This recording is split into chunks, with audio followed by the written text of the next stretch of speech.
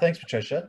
Just a quick introduction. So, Sean Brenneman, I'm your local territory rep with Syngenta. I cover Lambton, Middlesex, and Elgin counties, basically London to Sarnia. I've been with Syngenta for 15 years next month, and in ag retail 10 years before that. So my wife and I live just north of the big metropolis of Alvinston, Ontario. And if you ever want to get together and talk about products or farming in general, Armour's Ale House, Riverstone Pizzeria, and Stone Pickers are some of my favorite hangout spots there. So reach out anytime. If we go to the next slide, I always like to start with this slide, any grower meeting I'm at, because this really shows the breadth of our hort portfolio. And if you ever bought any of these products, which I'm sure a lot of you have bought some of these products, thank you very much. We really appreciate your business. We know there's a lot of choice in the market, and we want to thank you for allowing Syngenta to be part of your business and a partner in your production plan. Believe it or not, I don't bring all these products and solutions to market myself. There's a pretty big team behind me, and this is just a quick map of the rest of the resources we have available. So on the left side of the map there, those are all the other territory reps that I would work in conjunction with. So if you've got a burning question, a production question, if I don't have the answer, I can reach out to some of that group who might work down in Chatham, Kent, Essex, or up in the Bradford Marsh. We have a really good partnership and team atmosphere that we learn from each other and can really understand and help growers right across the county, right across the province together. And then also with that, there's a huge marketing team that keeps me supplied with things like hats and gloves and knives and cool things like that. They also pull together our quick reference guides. So each of you on the call today will get our vegetable guide, but then we've also got cucurbit guides, melons, blueberries, apples, row crop for corn, soybeans, wheat. There's a pile there. So if everybody here will get a fruiting veg and cucurbit guide, but if there's other resource guides that I can send you, please reach out to the Lakeside team or myself personally, and we'll make sure you'll get one in the mail. Beyond that too, the other resource, when I have the biggest resource I have available is really the presenter that's going to be going next. And that's Patricia Kloepfer, who's the hort specialist for Southwestern Ontario. And she is my go-to for those really tough, burning technical questions. And with that, Patricia, take it away. Awesome. Thank you so much, Sean. As Sean mentioned, we're part of a team. And a year ago, I was the lone wolf, if you will, on the horticulture team. And then we hired a technical rep. Her name is Jennifer Foster. And she's been here in Ontario with us and is my helper when I have tough questions from you folks that I go to. And then just in December, we now have a whole horticulture team at Syngenta. So we have a bit of a business head, we have a marketing person specifically for horticulture. We have Jen, like I mentioned, our tech person, and then there's myself and also now Eric Phillips that are working as salespeople and horticulture specialists in Ontario. So pretty exciting. My job title's changed a little bit again, but very excited to be able to share some of the space and time in Ontario with another horticulture specialist. So if all goes according to plan, and if COVID allows, probably you'll see a little bit more and hear a little bit more from me and Sean, just as the territories are a bit smaller and we're able to interact with you a little bit more. So for today, the time that we have, we're going to spend it on three main things. The first is adepidin, which is a brand new molecule that we've brought to the market. Excuse me. A year ago, we had limited product available and unlimited crops, and that's changed. So we'll talk about what's special about it, how you could use it on your farm in a product called Miravis Duo. And then we'll talk about what Miravis Duo brings when it comes to crop quality and sustainable management. So you may have heard, if you grow corn or wheat, or even if you were around about a year ago, we have a new brand called Miravis. Miravis is pretty special. It's a brand family. So that means there's 5 products that start with Miravis. It's pretty confusing for growers, for retailers, even sometimes for Sean and I. but 2 of them are specifically for horticulture. We'll dwell on the one today called Miravis Duo, and that's primarily for vegetables. And then we do have a perennial fruit product and for lettuce as well called Miravis Prime. But just for sake of time today, we're going to talk about Miravis Duo. All 5 of those brands that I just mentioned that we have under the Miravis umbrella are powered by this adaptogen molecule. So you can see the molecule here on the screen in front of us, and there's 3 special pieces about this. Syngenta actually engineered this molecule, which means they built it and put it together specifically for growers. The first piece of the molecule is on the left-hand side. We call that the power piece, and there's a bit of a blue bubble behind it if you can see that. And that's classic for an SDHI chemistry. So for any group 7, they all have that piece of the molecule to them. That's what gives us some of the power, the potency that we've seen with all group 7s, especially as we continue to develop them as an industry. The stamina piece is the next important piece about Miravis, or the adaptogen molecule. That's the piece on the right-hand side there with the purple splash behind it. The important part about that part of our molecule with adaptogen is that it binds very tightly to the wax layer. I'll show you a graph here in a second, a demonstration of what exactly that means, but that also, the reason it binds tightly to the wax is also why we have residual control of many diseases with this product. That piece is very important when it comes to diseases that we're dealing with a lot on our leaves, like leaf spots, powdery mildews, that sort of thing. The middle piece of the molecule is what we consider the most special piece at Syngenta. It's called our spectrum piece. Specifically, it's this N-methoxy group. So that's the N with the little O underneath of it. And that's what gives us the spectrum of control that we see with the adaptogen products. It allows us to get control of things like powdery mildew, early blight or alternaria, and also tougher diseases we can control too, like botrytis, white mold, and fusarium, depending on the rate we're going with and what product we're working with. So altogether, we consider this a bit like our smartphone at Syngenta, where we've put 3 things together, almost like your phone, your computer, and your camera, in one easy to use tool that we hope farmers can use on a regular basis. I mentioned that this is very broad spectrum, and this is just another little piece of the puzzle here on what we're seeing. So powdery mildew, very strong on powdery mildew, especially when it comes to cucurbits. When it comes to leaf spots like alternaria or stemphyllium or septoria, we're seeing excellent control of those diseases as well, keeping those leaves healthy and green and photosynthesizing longer. Lastly, when we go at a high rate of adaptogen, and that again depends a bit on the product, we can control diseases such as botrytis, white mold, gummy stem blight, and fusarium. So how does this adaptogen piece work with it binding to the wax layer? So when we spray our plant, I should mention this is a cross section of a leaf. So if you had a leaf and chopped it and looked at the side, this is what you'd see. When we spray adaptogen or a Miravis brand product, we try to get the best coverage we can on the leaf. So this number 1 dark blue bar is us spraying the actual product itself. We do see that it sticks well to the surface of the leaf, and very, very quickly, it moves into the wax layer. So this wax layer is kind of like the outer layer of the leaf, if you will. And you'll remember that purple piece of the molecule, it binds in there. And the wax layer almost acts like a rain barrel. It collects a lot of the adaptogen. And then over time, the adaptogen moves slowly into the rest of the leaf. This is what gives us control, not only at the surface of the leaf from things trying to penetrate the leaf, but also from the inside of the leaf as well. We do see xylem activity or movement with this product as well. It is quite slow, which is why we really want to make sure when we're using Miravis brand products or the adaptogen molecule that we want to go early before the disease is there. So again, some of the benefits to using a product, some of the features when we're using a product that binds tightly to the wax layer is that we see excellent rain fastness.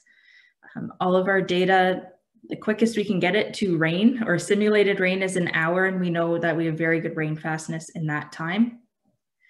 We see long-lasting control because it does move into that wax layer and it stays there for a long time to give us potent protection of things trying to penetrate our leaf. And it is the broadest spectrum SDHI on the market at this time, controlling something like Fusarium, and it's the first group 7 to really do a good job for that across multiple species. And we're seeing other control of simpler diseases like powdery mildew or early blight as well. So Miravis Duo itself, what exactly is this product and how are we going to use it? Miravis Duo is a combination. So it's this adepidin molecule I just spent a few minutes talking about mixed with difenoconazole. So that's a group 3 that you've seen in some of our other products like Aprovia Top or Quadris Top. And we've put those 2 products together in order to bring you broad spectrum control of various diseases. And the cool part about it is that they actually overlap on a number of diseases such as early blight, powdery mildew, just to name a couple. So it's almost it is built-in resistance management on quite a few of the diseases that we're trying to target across different crops. You can see this is our label, tried to simplify it as well as we could, but Miravis Duo is registered across a whole host of different crops, multiple different diseases on it, again, from the Alternaria to Anthracnose, a little bit of Cercospora to Botrytis. The one thing that we tried to keep as simple as possible for people is regardless of what crop you're working in or which Miravis you're working with, the most common rate that we're using is 0.4 liters per acre. So 400 mils with your Miravis product gets you control of a wide range of different things. Crop quality. How does Miravis Duo help us protect crop quality? As a chemical company, sometimes we think that we have the next best thing that's going to help your crop. And quite often we can do that. But the whole part about crop quality actually starts well before you're in the sprayer in season. It starts with the cultural and soil management that you choose to do on your farm. Things like site selection, raised beds, rotation, making sure your equipment's clean going from one crop to the next if you see a disease start to pop up. Those are all very important things and some things that maybe take a bit of time, but usually have the biggest impact on crop quality if you have the right opportunity to do so. That's why it's the base of the crop quality pyramid. The next piece of the pyramid is our seed selection. Things like what seed treatment are you using? What variety are you planting or hoping to grow? Is it tolerant to different diseases that we're dealing with in the field? How do our transplants look when we're planting them? That's the second piece that is the next biggest piece of the crop quality puzzle. The last piece, the piece that sometimes gets talked about the most, is the crop protection piece. So this is our in season, what can we do to get the crop through and get the most bang for our buck once we're at the point where fruit is starting to develop and we have plants growing in the field. Choosing the right products is very important, but sometimes if we're trying to correct a problem from the bottom part of the pyramid, we can't always do that with the crop protection product, or if we can, it takes a lot more of that crop protection product to try to fill that big bottom part of the pyramid. So more than anything, just wanted to remind folks that crop protection products are important. Really excited to have Miravis Duo as part of our portfolio, but that doesn't mean that it's going to make up for cutting corners when you're doing your crop planning.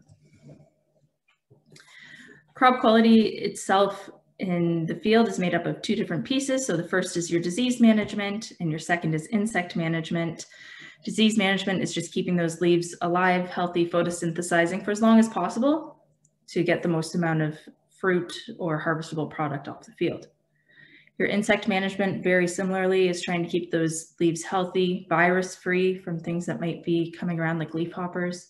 And you want to keep as much of that foliage there as possible, again, to help photosynthesize and drive yield. We do have a new insecticide coming for onions specifically. Hopefully we'll have that in time for this season, but as things develop, we'll be sure to keep you in the loop on that one. In something like brassicas, specifically broccoli, we're pretty excited to have Miravis Duo as part of our portfolio because we've seen excellent control of Alternaria. When we talk about Miravis brands or the adepidin brand itself, we consider this a step change when it comes to control of Alternaria species across different crops. You can see there the severity in the untreated part of our plot. 20% of the heads had Alternaria, or we had a 20% severity of Alternaria across our plot. And then when it comes to disease control, we're doing an excellent job with Mirabis Duo, keeping that disease at bay. In cucurbits, we're seeing similar results when it comes to powdery mildew. This is a butternut squash field from 2019, and we did about 8 different varieties of this. It really showed a difference in one of the varieties, which is pretty cool. You can see there on the new growth, this is 5 weeks after our last application. I wouldn't consider this normal. Like I said, we saw it in one variety, but it was pretty cool to see that longevity of control from Mirabis in their program. In tomatoes, this is a field late August, and a grower trying to get that Thanksgiving market with their tomatoes. And again, using Mirabis as part of their program has done an excellent job keeping those leaf diseases at bay and letting that plant try to push yields for as long as possible. In onions, we're pretty excited to have this product because it's 2 modes of action that are both working on Stemphyllium.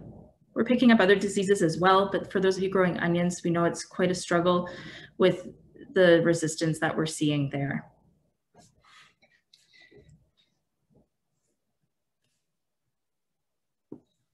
Lastly, just to finish up on sustainable management, we have multiple parts that we're trying to balance as farmers and consultants and retail folks to make sure we're staying ahead of resistance.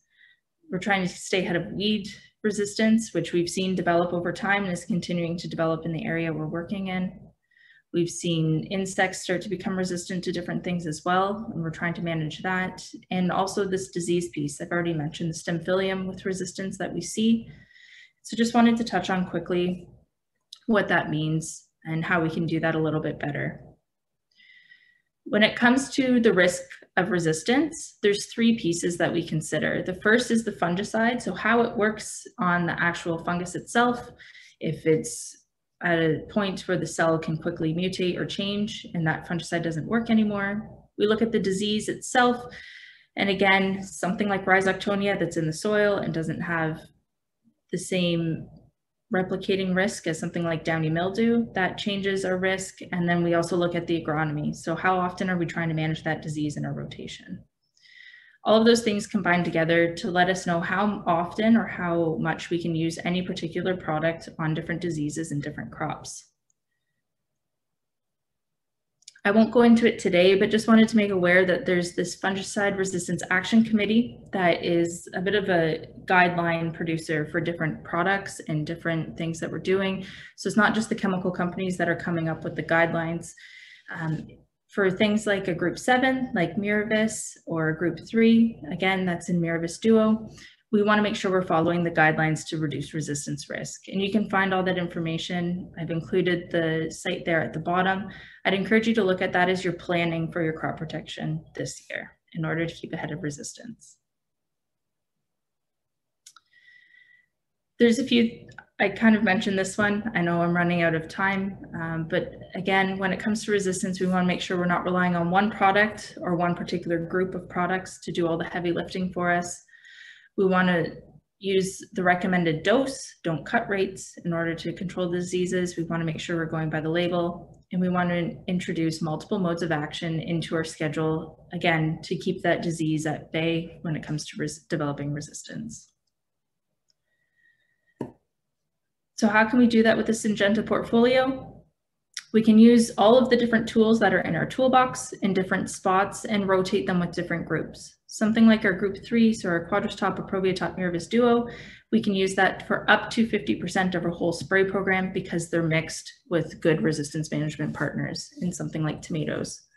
We want to use our broad spectrum multi-site products like Bravo or such in between, but it gives us confidence that we can control the disease and keep resistance at bay. We'd see the same thing for squash if we took time to look at it, but I believe I'm right out of time. So again, just quickly wanted to talk about adepidin and the power of that molecule. Hopefully you can use some of it this year as Mirabis Duo to protect crop quality and sustainably manage different diseases. Thank you.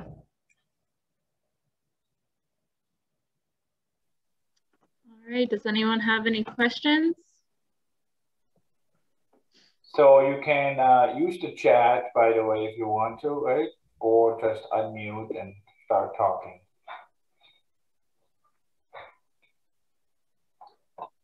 If you have a question that comes up during the speaker, you can put it in chat anytime. Forgot to mention that, I think.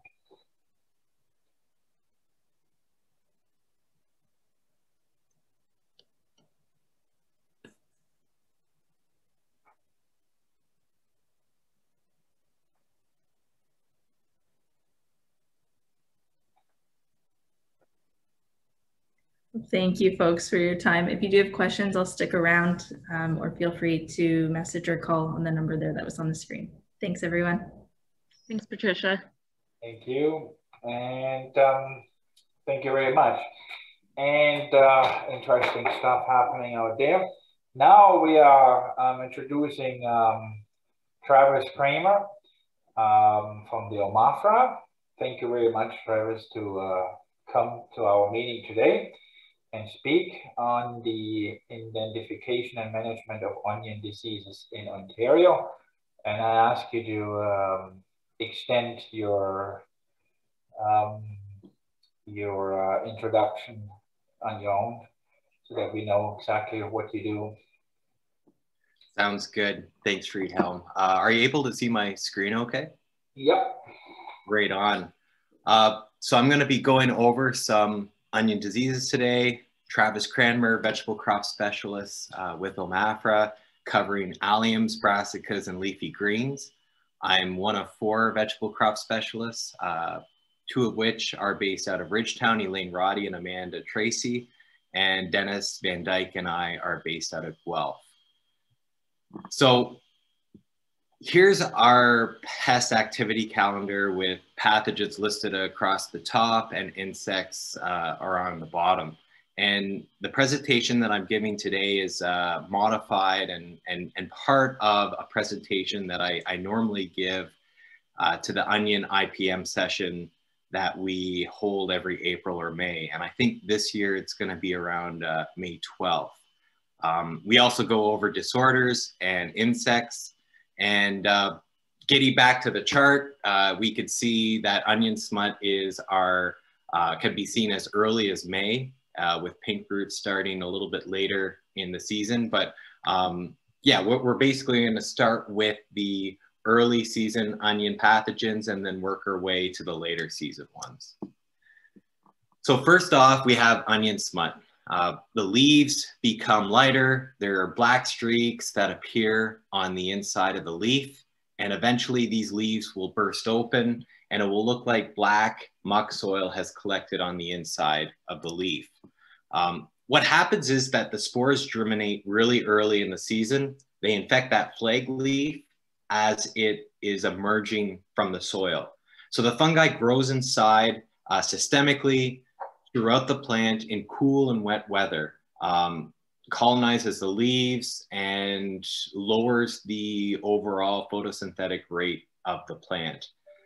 If the weather continues to be cool and wet in the spring, we tend to see more plants die at the seedling stage. Whereas if we have a warmer or even a hot, dry spring, the plants seem to be able to continue on and you see stunting later in the season. As these leaves dry down, the spores, they're spread by water, equipment, wind, anything that's carrying or moving soil. And it's also possible for infected bulbs to infect or pass the pathogen on to other bulbs in storage. We don't see that a lot in Ontario just because with the stunting that occurs with this pathogen throughout the season, that mature bulb that would have onion smut is probably not going to make the grade and make it into your storage. So growers can use a seed treatment to protect from infection. This is quite effective because given that the fungi attacks at the seedling stage, you're catching it early.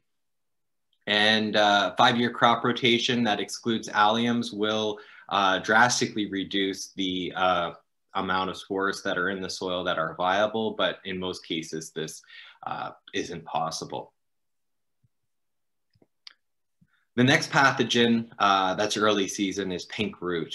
And similar to onion smut, pink root causes the plants to appear stunted. They may exhibit tip dieback, and when plants are pulled, the roots look visibly pink. And so this phoma fungus prepares temperatures over 24 degrees Celsius.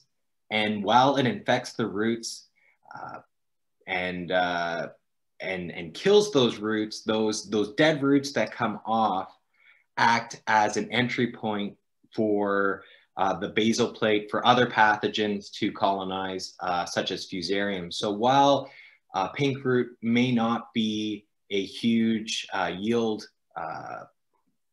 drain, it does allow other pathogens to get established. So a crop rotation of 3 years will also decrease spore levels. Resistant cultivars are available. And as a scout, I would carefully dig up and use a trowel to actually catch the roots, because a lot of the times you pull up the plant and you are leaving the roots in the ground, and you're also, you're not catching what pathogen is actually the issue. Next pathogen is botrytis, foliar pathogen, and I have not seen much botrytis in onions over the last 4 to 5 years. It's got this characteristic oval halo, silvery halo on the leaf around the lesion, and as these lesions come together and coalesce, you get the photosynthetic rate going down and premature senescence. So it's possible to see this pathogen in mid-June. However, the amount of botrytis has been so low, and this is likely because the fungicides that we're applying to manage Stemphylium also target and suppress botrytis. So if you happen to see botrytis in your field and you are managing for Stemphylium, give me a call. That's of interest. I'd like to see that. There are some management strategies on the slide, but it's unlikely that you're going to need to use them. So I've mentioned Stemphylium. We're going to start with Alternaria first, or purple blotch, and they're both on this slide here. So we've got Stemphylium on the left and purple blotch or Alternaria on the right. Alternaria or purple blotch is tan to brown spots that kind of have a pinkish purplish hue with them. And what's characteristic are these concentric rings around the lesion, as we see in other Alternaria species attacking vegetables. And it can be confused with Stemphylium, and that's why I wanted to include both on the slide here. So you're looking for these oval lesions with brown centers. The Alternaria spores overwinter on the edges of field in crop matter that has, or debris that haven't decomposed from the previous year. And these spores germinate in the spring when there's adequate temperature and moisture, and move into the crop by wind or splashing water. So Alternaria is generally a weak pathogen in onions, and it is often colonizing the sites where wounds have occurred. So preventing damage from machinery, equipment going through the field will cut down on the amount of purple spot. Also removing or relocating cull piles, good crop rotation, and rotating your fungicide groups will cut down on the amount of purple blotch you see. So looking next at Stemphylium, this fungi is the most damaging foliar pathogen that affects all growers every year throughout southwestern Ontario. We've got these tan spots that are streaking along often starting sometimes in the middle, but at the tips and moving down. And it's not an oval. It's not contained like a purple blotched lesion. It's less contained. And it's also found on leaves that were damaged by wind, pests, or herbicides. So it can look a lot like tip burn, and these little spores are spread by wind. And what else could I say here? Leaf lesion occurs 1 to 2 weeks after inoculation. And basically, it's important to limit the amount of inoculum that you're starting with. So cultivate, get rid of the debris from last year's crop as soon as you've harvested. Allow that residue to break down when we have some heat later in the fall. And the higher chance that that residue is able to break down, the lower the inoculum level should be the following year. At the same time, it's important to manage weed hosts and manage the level of thrips because multiple studies have shown that thrips can be a vector and are moving this pathogen around. There are no fungicides that control stem phyllium. Everything that is registered is suppression. And our hands are kind of tied here with what's registered on onions and what seems to work. There seems to be some suppressiveness with mancozeb, and then group 7s work the best. But how do you rotate group 7s when you just have group 7s that work and are registered? In Ontario, there's a very high resistance in stem phyllium to one of the active ingredients in Quadris, which is an 11 and 3, and Luna Tranquility, which is a 7 and 9. So it has been suggested by the McCrae Research Station to avoid or reduce these fungicides in onions, but that's tricky when you're managing other pathogens. So I made this quick chart to show the different frac groups and the different fungicides that might have some efficacy on onions and or have been tested against stem phyllium on onions. And as I mentioned, Quadris Top and Luna, it seems that one of the active ingredients is resistant. And if we look at what is actually registered on stem phyllium, we've got Circatus, Aprovia, Moravis Duo, Luna, and Quadris Top are registered for suppression. So basically, we're rotating group 7s. And if we use a mancozeb product to manage purple blotch or another leaf pathogen that is registered on, we're basically back and forth between that and a group 7. So it's extremely difficult to keep your plants free of stem phyllium throughout the entire season. I located on, or I put on the right of the column for stem phyllium leaf blight the ranking at which the Buck Crops Research Station showed suppression of stem phyllium in their 2019 field trial. But it's also worth noting that there were no significant differences between these products and the untreated check. There were numerical differences, and Circatus was number 1, Aprovia was number 2, Pristine was 3, and Luna Tranquility was 4. So next foliar pathogen is downy mildew. It's got this purpley gray velvety growth.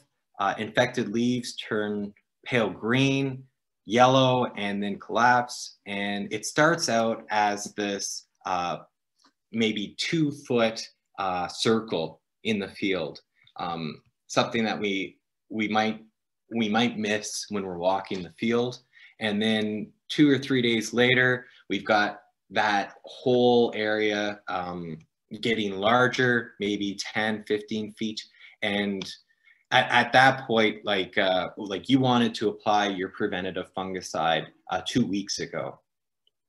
These spores are able to infect when the foliage remains wet for 2 hours at less than 22 degrees Celsius, and the spores germinate at night and spread during the day by wind or rain. So downy mildew is an oomycete, not a true fungi, and so many of the fungicides targeting something like Symphylium or Alternaria, they may not have any effect on downy mildew. Downcast has been developed to predict downy mildew outbreaks, and as we, it's really important to take those forecasts seriously. Many fungicides are only effective as a protective, and it's important to manage this early. If onions die standing up, there's a good chance that they'll not last in storage. Their overall quality will be damaged. What else do I want to say? So Arundus Ultra, Aliette, Ridamel Gold have seemed to perform well in trials at the Muckcroft Research Station against downy mildew. The next pathogen that I'd like to cover is iris yellow spot virus. This was first identified in Ontario in 2007 and has not been seen much since. These are pictures from Jen Allen, and essentially this pathogen creates tan lesions with islands of green. So you've got this sunken tan lesion and then this area that looks unaffected. It's vectored by onion thrips, so it's important to manage these thrips if the pathogen has been found in the area. There are Agdia strips, amino strips, where you're able to take a cutting of the onion leaf, put it into the test, and crush the leaf tissue and put in a little strip. And depending on if there's one band or two, you can see within 5 minutes whether the sample you have is in fact iris yellow spot virus. And these Agdia amino strip tests are relatively cheap, like under $10 per test. Now moving into rots and that affect the bulb. So we'll start with Fusarium basal rot. I tend to see a lot of cases of Fusarium basal rot with in cases where the onions have been sitting in moisture or they're grown in plastic. Might see it early by identifying it if the leaves are turning yellow, and if you pull up the bulb and the roots are missing, that's pretty symptomatic as well. In some cases, under the right circumstances, there might be white fuzzy growth or these orange spores developing near the base. So what can be done? A 4-year crop rotation.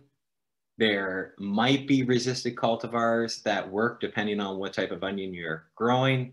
I would consider a biological that might suppress Fusarium, something like Root Shield or something that can be applied in irrigation. You want to allow the soil to dry out during irrigation events and irrigate early in the morning so that the plants have time to dry out throughout the day. Don't water at night and allow those plants to sit wet all night and into the early morning. Next pathogen I hope none of you will ever come across, Sclerotinium white rot. This soft rot gives a fuzzy white mycelium, and it looks similar to some cases of Fusarium, but if you were to put this bulb into a Ziploc bag and check back in 2 to 3 days, you'd get these little black sclerotia around the size of a poppy seed growing on that white fuzzy growth. So if you're ever worried that the Fusarium or something that you suspect is Fusarium could be white rock, throw it in a Ziploc bag and check back in 2 to 3 days. The Fusarium will not have that black poppy seed sclerotia and will likely have maybe a reddish hue to it. So these little black sclerotia are able to lay dormant in the soil for up to 40 years and germinate when the susceptible crop is planted. So it's really important to manage this, fumigate if found, limit the spread of this pathogen if you were to ever find it. Separate machinery might be used if you're going into that field, and infected onions should be removed and buried away from an onion growing field. And yeah, the good biosecurity is key here. And then there are nematodes. There are some nematodes that go after the plant tissue at the, or like in the leaf, but then there's also ones that attack the basal plate, like bulb and stem nematode. You might have heard bulb and stem nematode affecting garlic. There are nematode species that can infect both garlic and onions, but the one that we have that seems to infect garlic in Ontario doesn't seem to do much with onion. Onion will be a host, but it doesn't seem to be an issue. And this is likely due to the fact that we're planting onion seeds every year, whereas with garlic, you're planting that daughter clove from the mother bulb, and that clove contains the nematodes from the previous season. So you're inoculating the soil when you plant next year's crop with garlic, whereas with onions, you're just planting that seed. So we're getting misshapen bulbs. An onion becomes distorted, twisted, and it can be confused with splitting at the base, which might be because of too much water in a short period of time. So to confirm that you're actually dealing with nematodes, send some samples to the lab. The last nematode I'd like to discuss is root knot nematode. This nematode lives in deeper parts of the soil, attack the roots, not the bulb. The only way you're going to see this is if you are using a trowel to dig up the roots, the plant, because if you pull that plant up, the roots are going to break off and you're going to be leaving that root knot nematode deep in the soil, and you're never going to see it.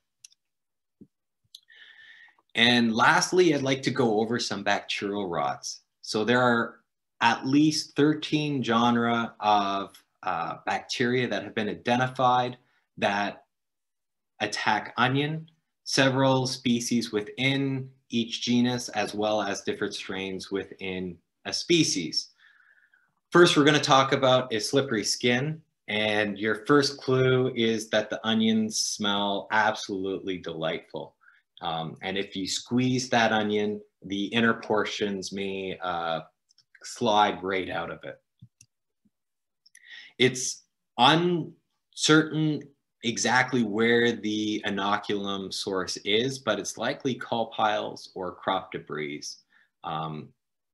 So if the bacteria makes its way into an irrigation pond or ditch, and these bacteria cells make it into the plant through irrigation, via a wound made by thrips or wind damage or equipment, that might be how that bacteria makes its way into the bulb.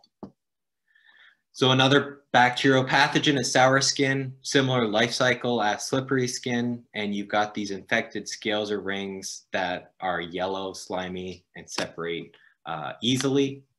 And soft rot, it's the same as the other two, but it's mainly infecting the inner rings of that onion. So what can be done? Bacterial rots are still not fully understood, and there's research going on in the United States by the Onion Multi-State Working Group, and they're evaluating every management strategy that you can think of. I'm listing these management strategies on the slide here in order of what I believe to be most likely to have an effect to least likely to have an effect on preventing damage from bacterial rots. So bury infested residue or volunteer onions that you might had to get rid of, like that should be number one. Practicing a 4-year crop rotation and rotating with non-host crops. If bacterial rots continue to be an issue year after year after year, that's something that needs to be considered. there is less likely to see bacterial rots in fields that have a drip irrigation system instead of overhead.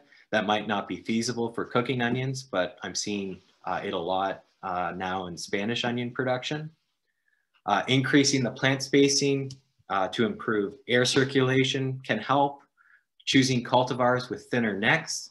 And there's actually some evidence there that if the onion's able to lodge properly and that neck isn't as thick at harvest, there's less likely to be a chance of that onion bacterial cell to get into the bulb and cause problems in storage later. So plants that died prematurely standing up had 2 times as much bulb rot as those that were harvested after they had lodged, according to a 2015 study.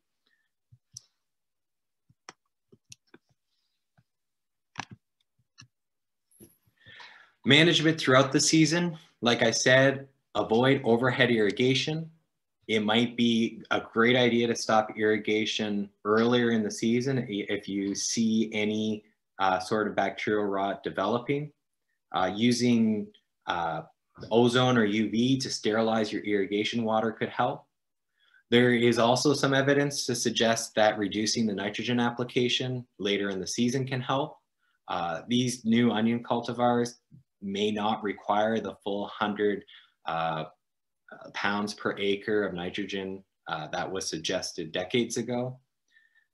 You want to minimize injury to the leaves in the bulb with herbicides or thrips, and obviously manage downy mildew so that those bulbs don't die standing up. And yeah, choose cultivars with thinner necks, which I already described. Yeah, I guess the last slide of management at harvest, just to get the point home, minimize as much injury to the bulb by machinery as possible, reduce the height of drops, lift onions as once the majority have lodged. So one study, and I'm going to refer to this study for these next 3 bullet points. It was done in New Zealand in 1997.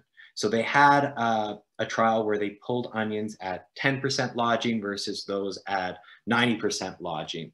And those at 10% had 7.5% bacterial rot, and those that were lodged 90% only had 3.5% rot.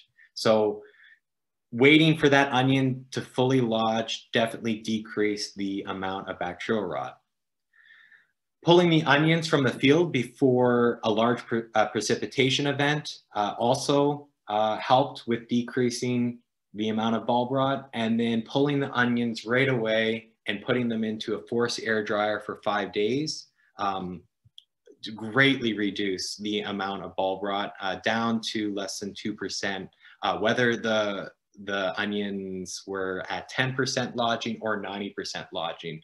So if it's going to be very wet in the forecast after the onions have been lifted, it might be good to just get them out of the field and force air dry if that option is available. So that is a summary of the main pathogens affecting onions in Ontario. Our retired colleague, Mike Shaletti, always showed us these resources that were available at the end of the IPM presentations that he gave. And I'd also like to highlight that these are great books to have on the dashboard of your truck. And there is also a online resource, Ontario Crop IPM, with an onion section that is also a great resource, but digital. So I'd like to thank those listed on the screen. And if you haven't already, to subscribe to the On Vegetables blog, where we'll be posting crop updates throughout the growing season for onions, as well as a host of other vegetable crops.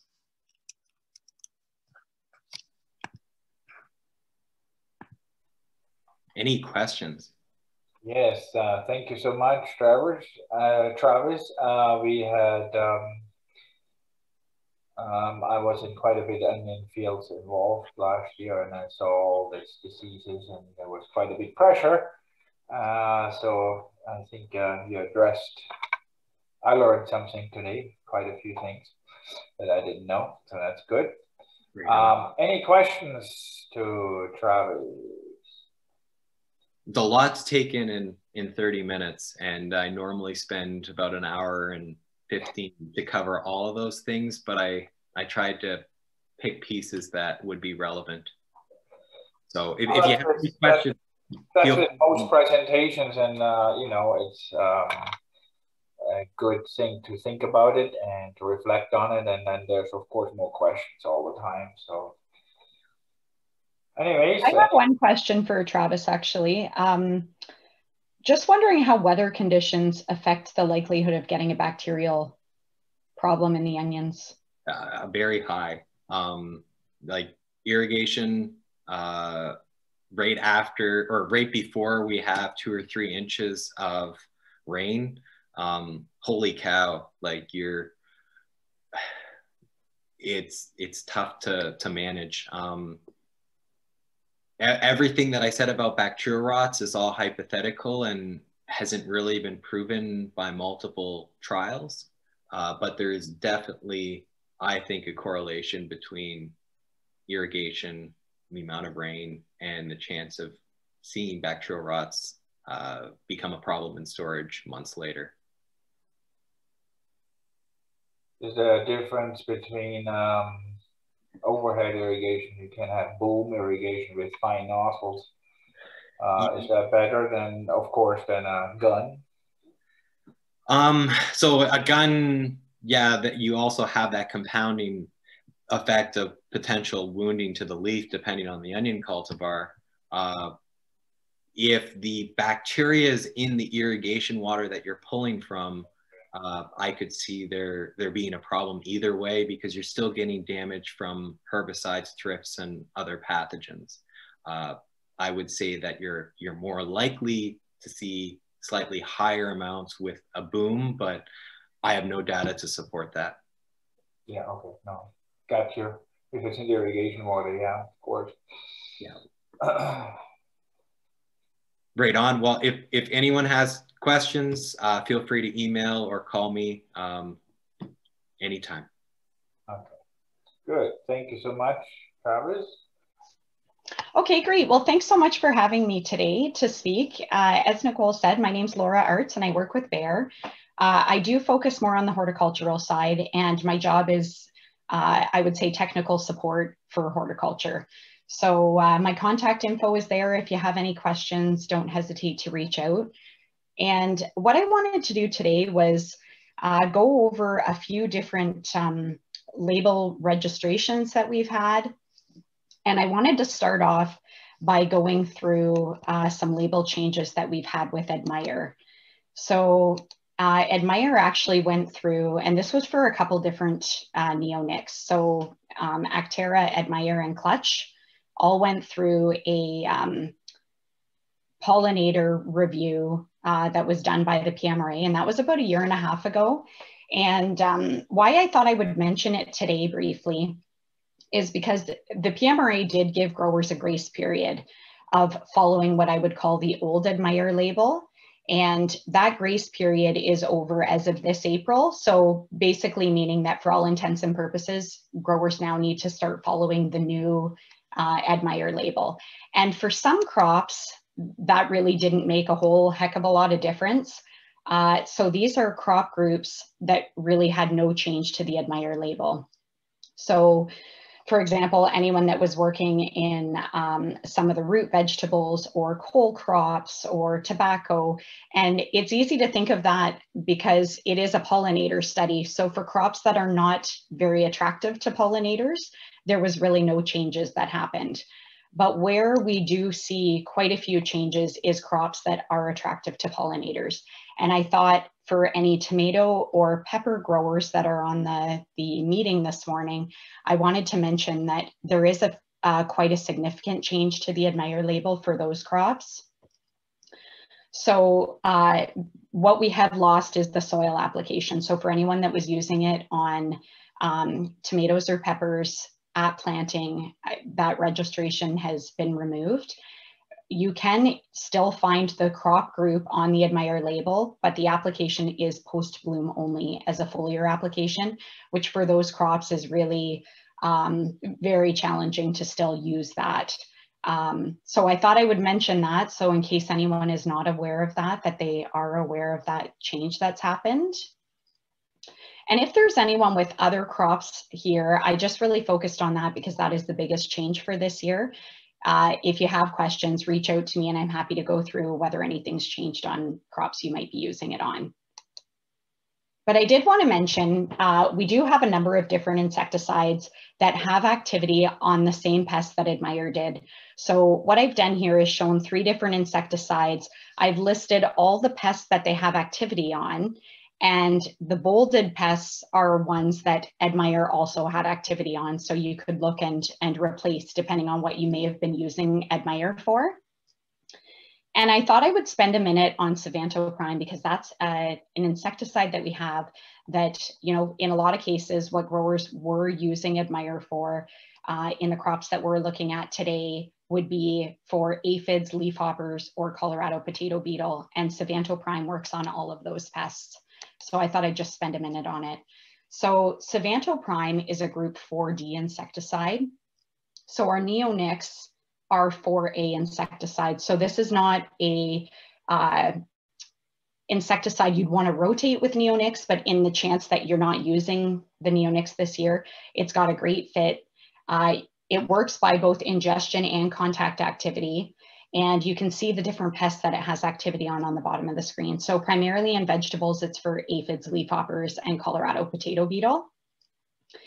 The really great feature of Syngenta is it's got an excellent safety profile, in particular for honeybees. So it really allows its use in a lot of crops where Admire can no longer be used.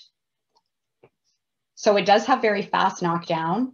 And it also has fast feeding cessation, which is great for some crops where you're worried about aphids transmitting diseases because they stop feeding very quickly after the application.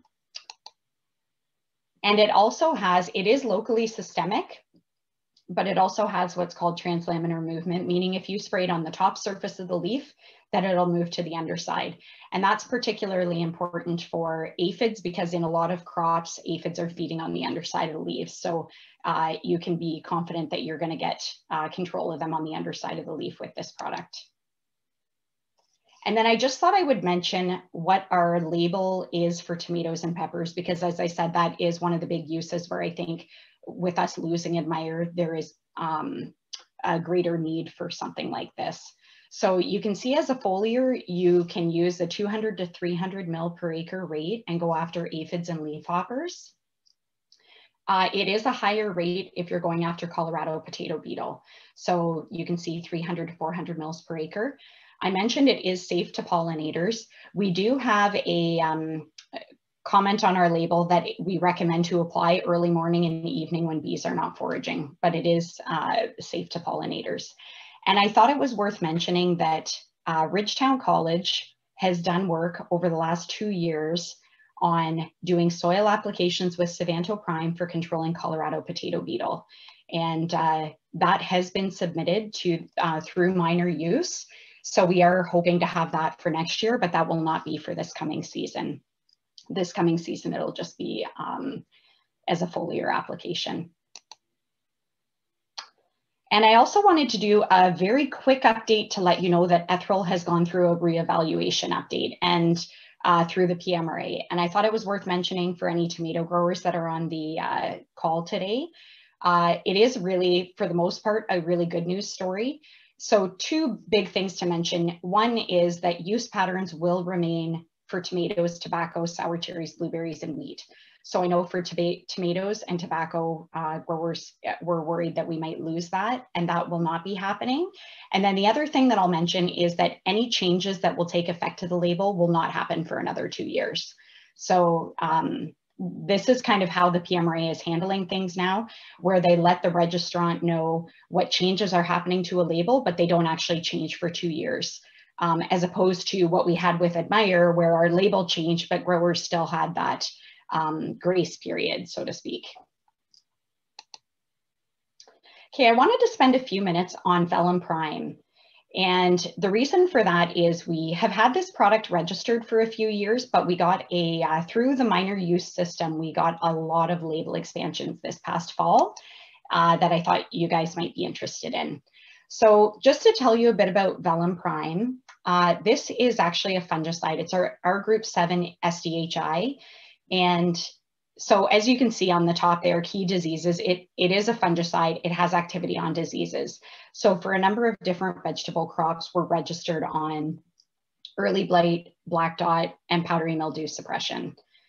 The really cool thing about this SDHI is that it's the only SDHI to have activity on nematodes.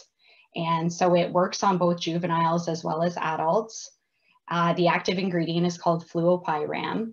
And it's confirmed to be a true nematicide, which means it actually kills nematodes when it comes in contact with them, as opposed to something that might repel them or something like that.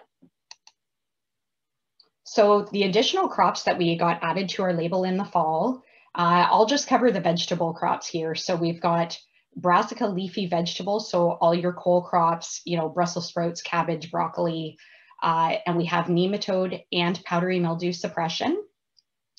For fruiting vegetables, so tomatoes, peppers, eggplant, we have nematode and early blight suppression.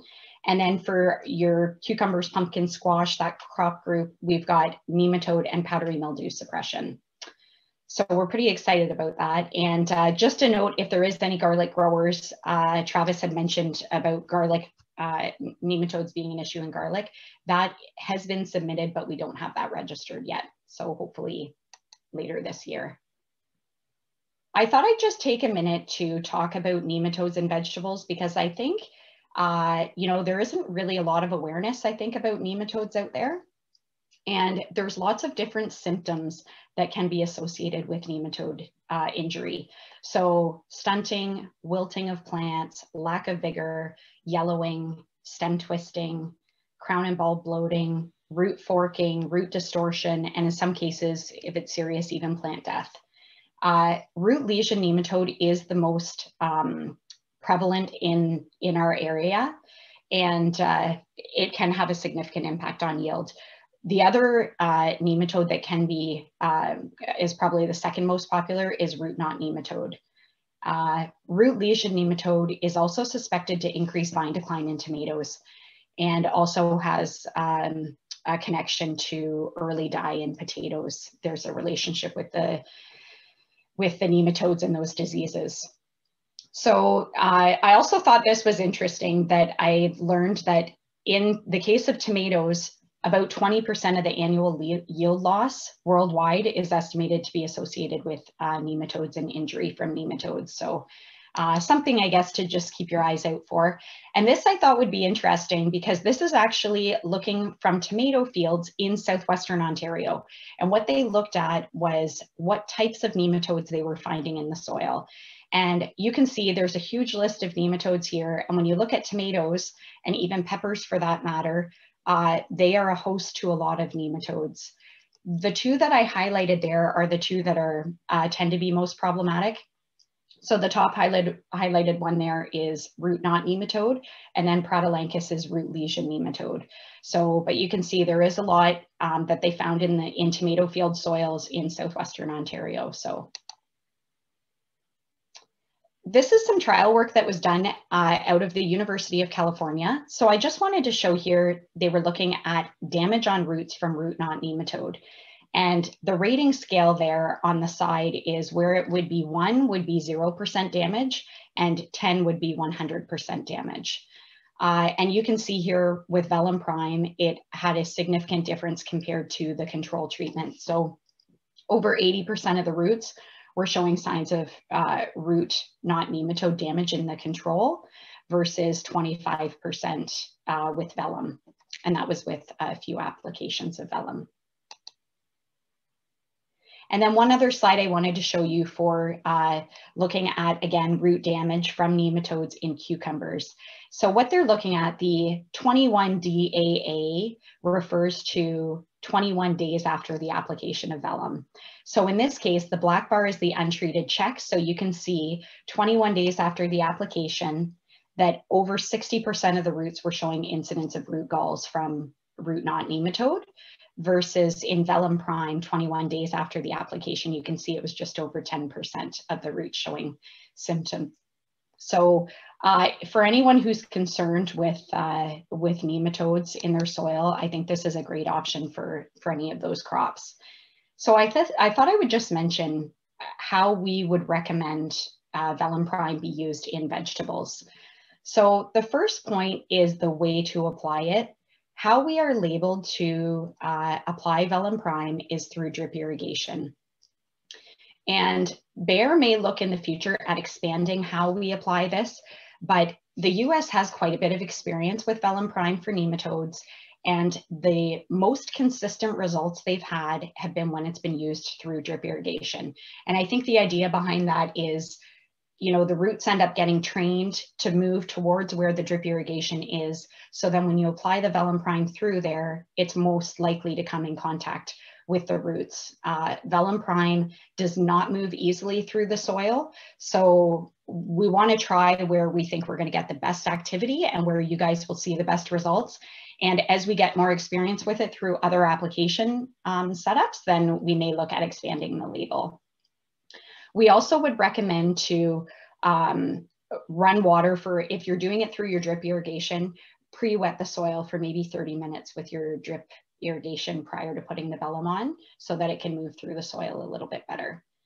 And you can do up to 2 applications a year, and it's 200 mils per acre.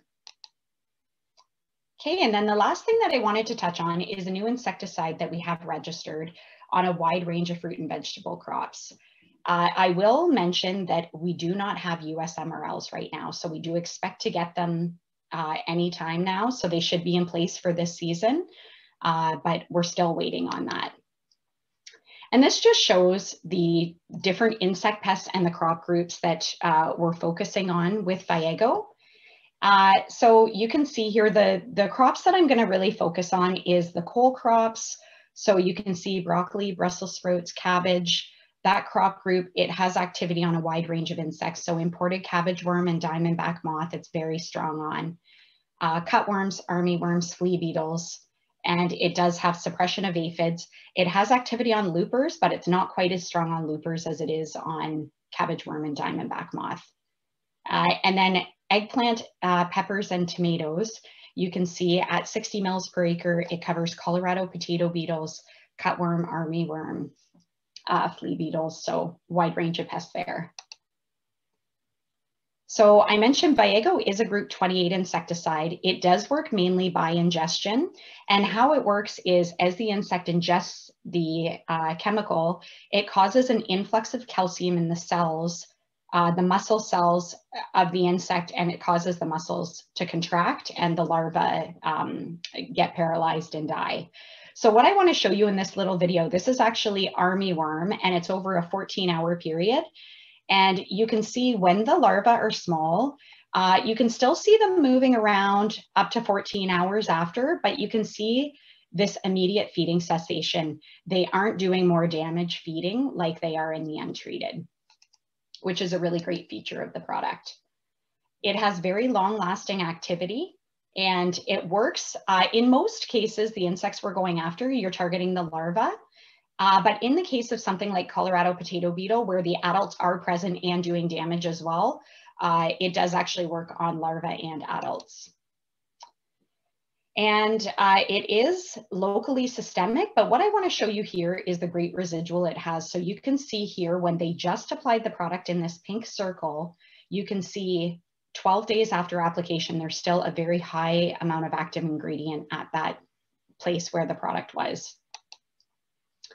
And another thing to show the residual here, this is looking at diamondback moth in cole crops. But what they did here is they sprayed the plants, and then they didn't introduce the insect until either 5 days after or 12 days after the plants were sprayed. And you can see here with Viego, still virtually 100% control 12 days after the application was made. And another advantage of Viego, I think for cole crops or other crops that have issues with flea beetles, is it is very strong on flea beetles and probably stronger than some of the other group 28s that are on the market. And just a couple more slides here. I just wanted to show for tomato growers that are concerned with Colorado potato beetle, this is a great option. What I want to show you here is when we compared it, this trial was done in Quebec, so there is some widespread resistance to Admire there. That's why the Admire doesn't look very good. But when you look at Coragen compared to Delegate compared to Viego, the first bar here is 2 days after application. So you can see with Viego, it was not the fastest knockdown of the products, but it did give 100% control and was the only product to give 100% control. And it also has the longest residual. You can still see 75% control 3 weeks after the application. And this just shows it works on a wide range of life stages of Colorado potato beetle. Here's just a little video again showing that the insects do need to do some feeding, but you can see that the feeding doesn't change much from 1 hour after application to 24 hours after application. So it's very quick to stop them from feeding. And I guess the last comment I'll make here is Viego is safe to pollinators provided you follow the label. So in the case of fruit and vegetables, that's really the most restrictive how you can use it. It does need to be an early season application because it needs to be on prior to bloom. So where you would use this that I could see is if you had early season Colorado potato beetle or say cutworm early in the season, it is a great fit there. Once it gets to flowering, you'd want to use Syngenta Prime. So just to summarize, it is a powerful second generation diamide, and it has great immediate feeding cessation on a lot of key target pests like imported cabbage worm, diamondback moth, cutworm, Colorado potato beetle, and flea beetle. And I just wanted to thank you guys for your time today and for making the effort to come on to a Zoom meeting, and to Lakeside for having me speak today. Thank you, Laura. Looks like there's one question in the chat. Oh, okay. Is Vellum Prime a drench or in-trench application for tree fruit?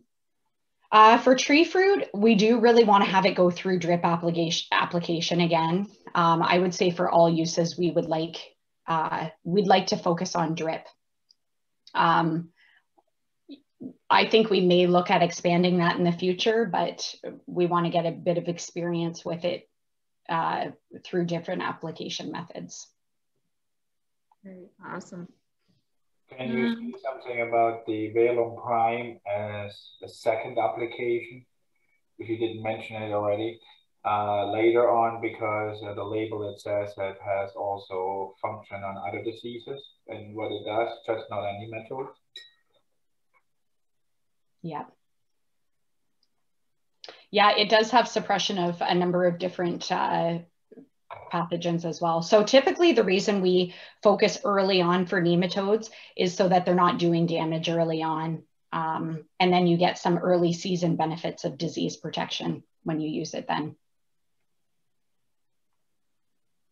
But would you recommend it to use it later on in the, again? I guess what I would say is if your nematode pressure is high and you decide to do 2 applications, then you probably would put it maybe a month apart. If your target is, say, powdery mildew or early blight or something, and that is what you're more concerned with, you will get better activity out of a foliar application of a fungicide, like say for powdery mildew, Luna Sensation would do a better job as a targeted time fungicide application over an early season Vellum Prime.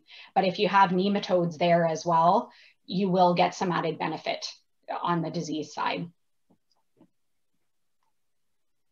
Great, awesome. If there's no other questions, I'll hand it over to you, Friedhelm. Thank you again. Up in your soil and may not be aware of it until you start seeing a lot of damage on your potatoes. So that's why we are really excited to launch this as a new option for wireworm control. So as I said, it's a group 30. The active ingredient is called broflanilide. It falls under what we call metadiamide. So it's not a diamide, but it does act similar to a diamide or a neonic, as in it's fast acting and it attacks the nervous system. But it attacks it at the GABA-gated chloride channel, as opposed to, you know, some of the other nervous system channels that you would get from other insecticides. So we ran this past year, in 2020, we ran a few field scale trials because we wanted to take a look at how this would work, putting it into a grower's hand and doing some field applications. So EEI is probably the one sort of pocket that is most plagued with wireworms. So it seemed like the best spot to go to run some of these trials. In this graph, we're looking at average feeding spots. So typically wireworms can come up, feed on potatoes throughout the season. So you'll get scars and feeding holes. Scars usually mean they were feeding a little earlier in the season. Feeding holes probably means they're there at harvest, chewing away on your potatoes. So in this case, we kind of combined both, where we had the untreated, where the average of the potatoes that we dug up was about 3.5 feeding spots or scars, and compared it to Capture, which was kind of the traditional wireworm product used. It is now, again, another product that has been put under review by PMRA, and it is no longer available. But we wanted to kind of use it as our standard, and then we compared that to Syngenta. So Syngenta performed really well, reducing damage on your potatoes, but then also actually killing those wireworms, so you're reducing the populations that are in the soil. So a few key things about Syngenta, if you're going to try using it this year, is we've ran a number of tank mix compatibility tests just to make sure that this is an in-furrow application only. So it's not a seed treatment. It has to be applied in furrow. So it will go into a tank and mixed with some of your traditional insecticides, fungicides, things like that. So we've tested the majority of the products that we could find that are registered as an in-furrow application, and all of those were just fine to take mix with. What we have found is that Syngenta does not play nice with liquid fertilizers. So any of your in-furrow liquid fertilizers, your traditional like NPK, it tends to create a lot of sediment, which could gum up sort of your sprayer. So we do not recommend that, but it's fine. Any of the trials that we ran, most of them had 2 tanks. They were already putting their fungicides and insecticides in one and their fertilizer in another, and that worked just fine. It all looked good, but we just want to make sure everyone is aware of that so they don't make a mess in their tank if they throw it in with some of the liquid fertilizers.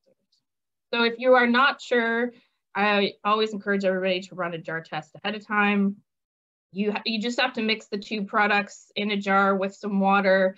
It takes only a few minutes, and you'll notice whether there's sediment buildup or whether it mixes in nicely. So it doesn't take very long, and then gives you a bit of peace of mind that everything will look okay. And then just some frequently asked questions around Syngenta. Because this is a new product, it was just registered in the fall. We have North American MRLs established, so it's registered both here and in the US. So all of North America, we were fine for shipping, but it does take time to establish MRLs in other countries, such as Japan and Europe and things like that. So just to be aware, we do not have MRLs established in all countries. For storage of this product, there's typical of most products, just keep it in a well-ventilated area, dry, and prevent from freezing. Syngenta is also not systemic. So like your neonic, so if you're applying Titan on your potatoes as a seed treatment or in furrow application, it is systemic, so it will protect you from above ground pests, such as Colorado potato beetle and flea beetles. Syngenta does not do that. It only protects from insects in the ground from wireworms. So just to be aware that this is not a systemic product. Where you're applying it, it was where it stays, and that's why it does such a good job on wireworms. It will kill by both contact and through ingestion. So if the wireworm sort of moves through the soil area where Syngenta was applied, then it will also kill the wireworm. So just to kind of review what I just talked about, Syngenta is group 30, broflanilide. It is registered on potatoes and corn as well. So it will be registered on sweet corn sort of as an in-furrow or a dribble application. We haven't talked a lot about that just because we do have the issue with mixing with your liquid fertilizers. So you have to be careful when applying it on corn that you're not mixing it that way. But we're really excited about launching this product. It's fast acting, contact and ingestion to kill those wireworms, and it's non-systemic. So that's kind of the sort of the key things about Syngenta. I'm going to go on to the next thing now, and then I'll, we can kind of answer questions at the end. So I'm going to switch gears, talk about fungicides now. We are launching this year our new fungicide, Maravon. This is new for us in Canada, but actually not new for North America. It has been registered in the US for about 5 or 6 years now. They registered Maravon the same time that we brought to Circatus. But we always get lots of requests of why is Maravon not in Canada? So this is kind of brought to you by popular demand. We're now launching Maravon here in Canada. So Maravon is a combination of a group 11 and a group 7.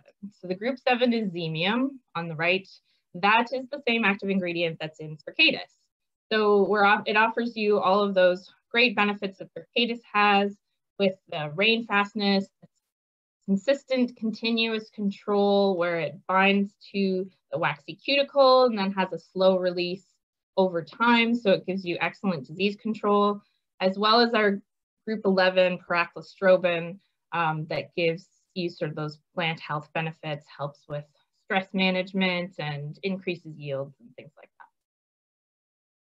So best of both worlds. The Maravon will be registered on a broad range of crops. I'm just talking about the vegetables here, but it is registered on a number of fruit crops as well that you can look into. But for now, we'll kind of focus on the vegetable side. First one, is bulb vegetables. So it'll be registered on all of your onion, garlic, leek. The diseases it controls are purple blotch and botrytis, and it has suppression of stem psyllium. So sorry, Travis, I'm registering another group 7 for stem psyllium, but it does work equally as well as Circatus because it has the same amount of active ingredient. But just watch, if you are using Circatus, Maravon does have the same active, so you have to be careful with resistance management. So if you want, for stem psyllium suppression, if you want to use Circatus, it's great. If you want to choose your tank mix partner, Maravon is great if you want to add that sort of plant health benefit, help with stress management of the plant and things like that. I've created these tables. We're finding now with PMRA, when we're registering new products, they're changing the way they want to view re-entry intervals and pre-harvest intervals. They're kind of putting a master table together that gives you both. So for all of our crops, when you are reading the label, sort of near the beginning, there'll actually be a table that lists, they're kind of putting them together and just listing all of the different sort of touch points you might have as far as hand harvest or mechanical harvest and breaking it down. So that's kind of why I put these tables together as sort of an overall easy access pre-harvest interval, re-entry interval, number of applications you're allowed to make and things like that. So the next one is cucurbits. This will be registered for powdery mildew, alternaria leaf blight, anthracnose, suppression of downy mildew, and suppression of gummy stem blight. We have a wide range sort of diseases. And then again, as I mentioned, the pre-harvest intervals are kind of broken out into whether you're hand harvesting or mechanical harvest. And they also have re-entry intervals based on hand thinning, burning, things like that. Maravon, we have found that under extreme weather conditions, so if you're spraying like when it's extremely hot, you have to be careful that you may get some injury. So that just watch what you're putting in the tank and watch that it's not, you know, extremely hot. Next is also registered on leafy vegetables such as lettuce, celery, spinach, etc. for powder mildew and sclerotinia. Same with cucurbits. We have a pre-harvest of 9 days for hand harvesting and then 9 days for hand thinning. The other thing that was mentioned on our label is that they have found when you mix Maravon, if you're applying to spinach, to only mix with water. It's just because in some of their trial work, on occasion, again, when it's applied during sort of extreme temperatures, they've seen some injury. So just be careful with tank mixes with Maravon, just specifically for spinach. And then root vegetables for carrots, beets, turnips. This is also registered on ginseng, horseradish, rutabagas, etc. We have the full crop group to control alternaria, powdery mildew, and cercospora. And then again, we have pre-harvest interval of 7 days and re-entry interval of just 12 hours there. And there's no concerns there as far as tank mixing goes. So to review, Maravon fungicide is that combination of a group 7, which is Arzemium, and group 11, Praclostrobin, giving you kind of the best of both worlds, excellent disease control plus your plant health benefits. And then next, I just wanted to touch on Serafil. So Serafil will also be new for some growers this year. This is not a new product, but we've had a large label extension. So in 2019, we registered Serafil on grapes. And now we are increasing that label to have a number of berry and vegetable crops. So Serafil is a fungicide, but it's a biological fungicide. It's a bacillus-based fungicide, so which are bacterium that colonize on the leaf surface, helping to protect against pathogens. The great thing about Serafil is that it can sort of complement your chemistry-based programs, as also be offered in organic-based programs. With so many new changes to labels and MRL restrictions and re-entry intervals of products changing, I think it will become necessary for us to start adding different biological options or other options as tank mixes or into our programs so we can help with resistance management. That's kind of where Serafil comes in. And why I wanted to spend a little bit of time talking about sort of how it works and why it's important. So as I said, we have a large label expansion. We started with grapes, but now we'll include carrots, peppers, potatoes, tomatoes, sugar beets, cucurbits, lettuce, and most of the berry groups. The other thing that changed on our label is that we did have only a 16-month storage duration, but now we've increased that to 36 months, so 3-year storage, which helps a lot with anyone that's keeping this product or can't use it for just that year.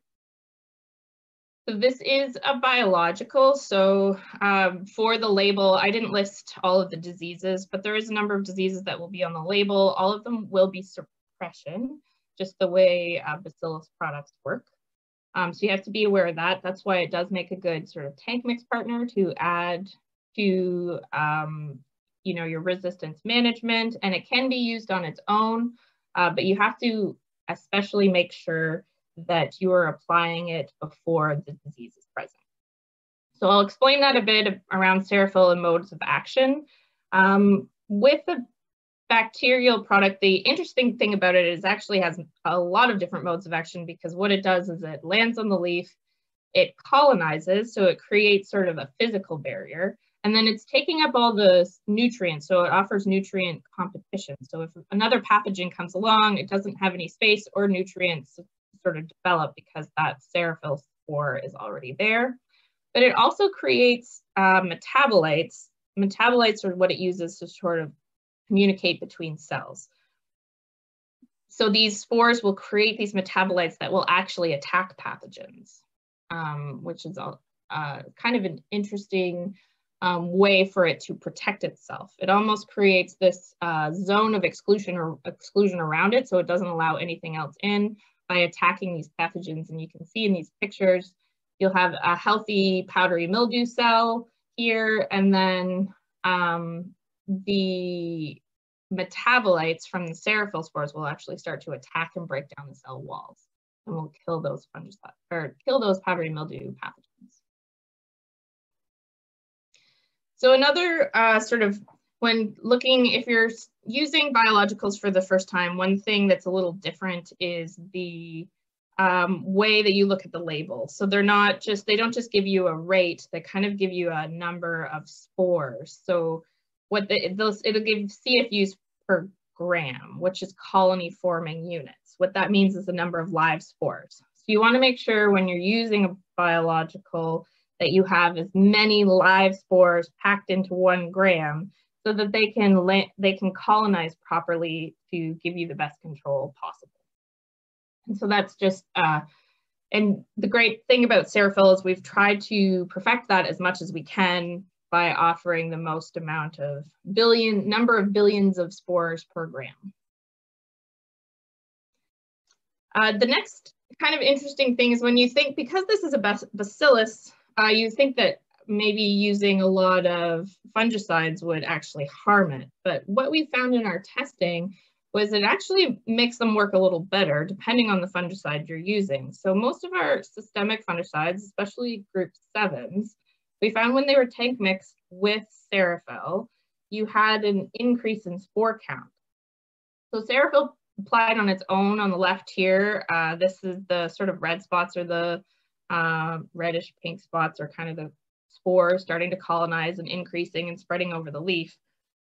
But when it was mixed with Cantus or Pristine, they kind of were exploded in numbers. Like they were given a bit of a boost and felt they needed to increase their numbers even faster. So it meant that you're covering more of the leaf surface, you're colonizing better, there's more metabolites to attack. So what we did then was take a look at what is compatible with Seraphyll, safe to use. And we found that there was a huge number of products that were completely safe to use with Seraphyll, wasn't going to kill the spores when you applied it, including most of your systemic fungicides, coppers, Captan is okay, other insecticides and things like that. So this is a big list. You certainly don't have to memorize all of it. The important one actually was the products that will kill the bacillus spores. So if you're using a Bravo, Mancozeb, Metaram product, anything like that, they should not be tank mixed with Seraphyll, and they should be used sort of within kind of allow 7 days so that they're not harming those spores when used. But other than that, most of your standard systemic fungicides. Okay, so that was my quick overview of Seraphyll. I'm just going to take a minute to review Sevia now, just this one slide, and then I will wrap up. So Sevia was registered this past year for all of these crops that you can see for plum fruit, grapes, potatoes, stone fruit, sugar beets, peanuts, and tree nuts. So specifically for potatoes, just this fall, we had a label expansion to include suppression of black dot and brown spot. So that is new for Sevia this year. And also we received MRLs. So because this is used in potatoes all across the country, it's important to have established MRLs in all of our sort of import-export countries. So we've received all MRLs for Sevia this past year as well, which is exciting. So that's kind of the update on Sevia. We are looking at also expanding this label to include some other vegetable crops. So stay tuned to that for the next couple of years, and we should see more from Sevia. Other than that, thanks to Lakeside for having me, and thanks for everybody hopefully staying awake and still listening. And if there's any questions, I'm happy to answer them. Do we have any questions?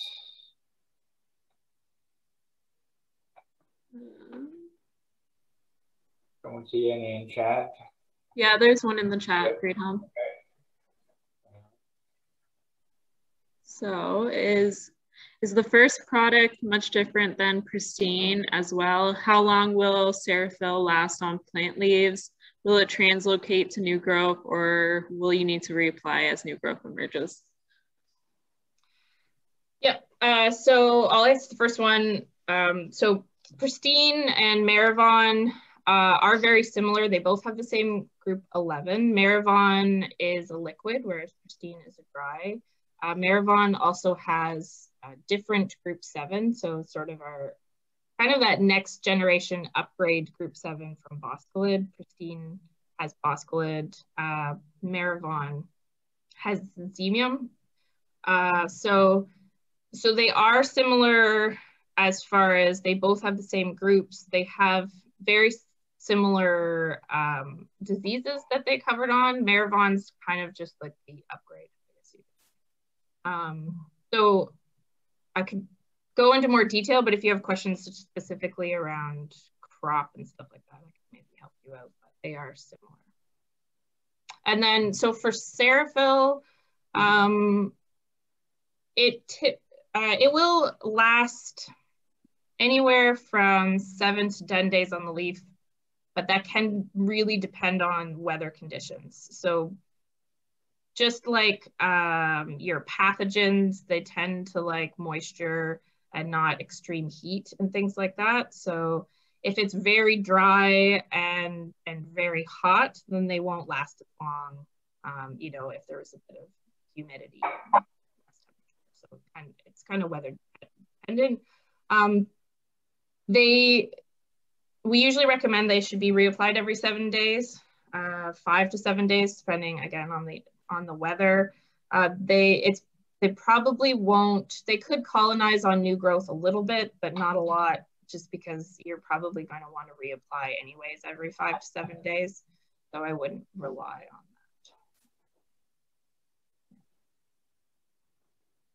that. All right, awesome. I think that's it for questions. I don't see any more in there. So if anyone else has questions, they can email Anne, or I can forward it on to you, Anne. Yep, sounds great. Thank you. Awesome, thank you. All right. So last but not least, we have our very own Friedhelm Hoffmann talking. I've been lucky enough to work along with Friedhelm doing tissue sampling and sap sampling with his fertigation program. He's kind of the fertility expert of Lakeside. Don't roll your eyes. All right, Friedhelm, I'll hand it to you. Here, right?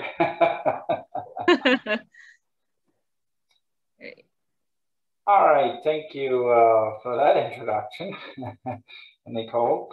I chose a new theme, increase plant health and decrease diseases. Talking about plant health, that's a big area, and there's no way that I would cover it in the next 20 minutes, everything. But I wanted to bring it up and start to talk about it because I think it is very important, especially when we look at all these diseases that are out there. We can do some other things. Some you will recognize, some you will say, oh, well, that's new. So let's have a look at that. So why talking about plant health directly? Sometimes growing practices show that there are not only 2, 3, 4, 5, or 10 things to know about growing, but so many more, and it can be overwhelming, especially if you have to look after all the others and the things in the production as well. Very well aware of that. And I'm trying to convey that from my own experience when I grew the last 25, 30 years. And now in the last 4 years, I had the opportunity to observe and to work with other growers on various crops. And it's quite a good experience. So I want to share a little bit of that. And of course, reflecting as what we grow is a very important thing, and sometimes certain things that are forgotten. And what are the plant body needs? That's important to be happy. A plant is as complex as we humans are. I'm making that bold statement. I can be criticized for that, of course. A plant is not human, but or vice versa. But it has a lot in common, what they don't like and what we don't like, right? So we need to always think about the happy factor of the plant. And it makes a difference to know more and get results, because there is potential.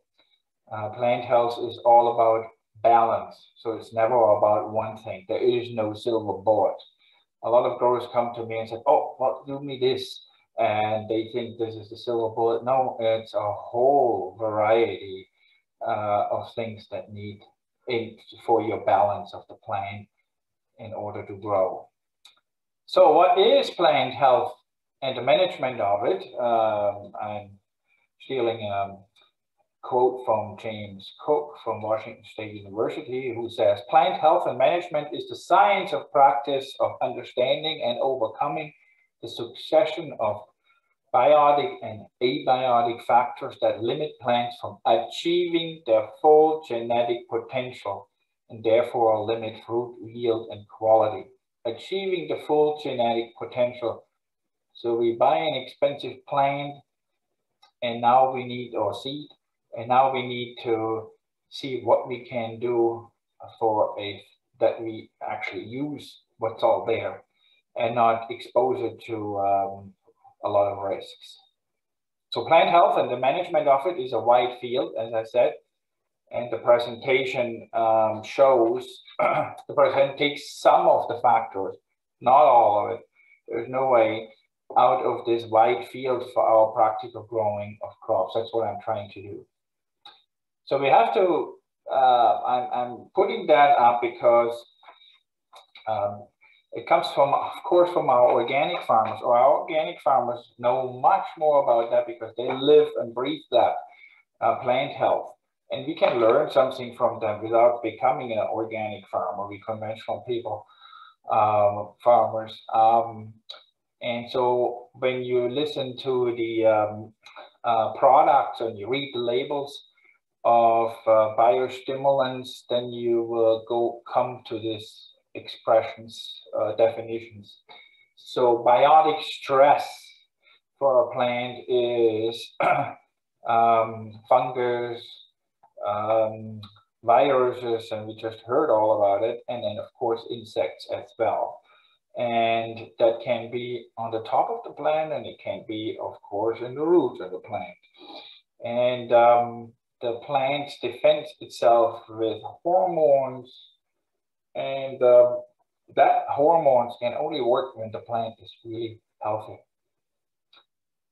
And some of the hormones we can also give, of course, or can apply.